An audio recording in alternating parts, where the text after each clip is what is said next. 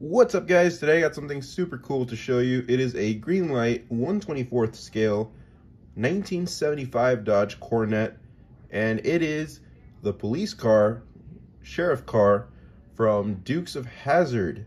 I've been wanting to get this one for a long time, and I'm going to display it next to my 1/24th scale Dukes of Hazzard General Lee.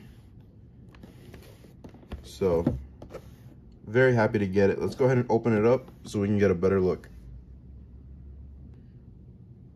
So here it is out of the packaging, and it is beautiful. Very nice. Has a cage in the car, as you can see. I like the big old style police light bar.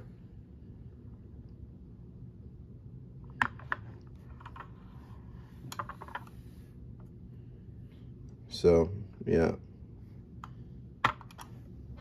Can't wait to put this on my display.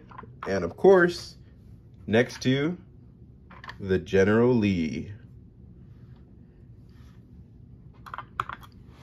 These are gonna look so cool, side by side. So, yep. Hope you guys enjoyed the video. Let me know what you think. Thanks for watching.